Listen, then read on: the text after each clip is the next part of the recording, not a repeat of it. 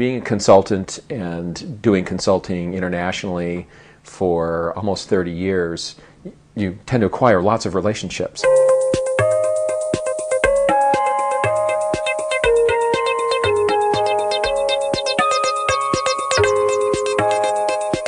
My name's Darryl Ray. I'm CEO of Cheskin. I got invitations to join LinkedIn for a couple years. I joined but was completely inactive. I just didn't understand what its value could be to me. Started to pay a little bit more attention, got online and figured out how easy it was to download my Outlook contacts into LinkedIn. Within the first week, a former client responded and we connected, and out of that came a $1 million consulting contract.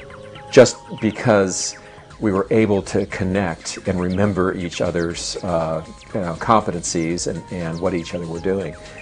And I think that was one of the first big aha was it's really a way of expressing and valuing those relationships that will ultimately pay off in your career and pay off in your business.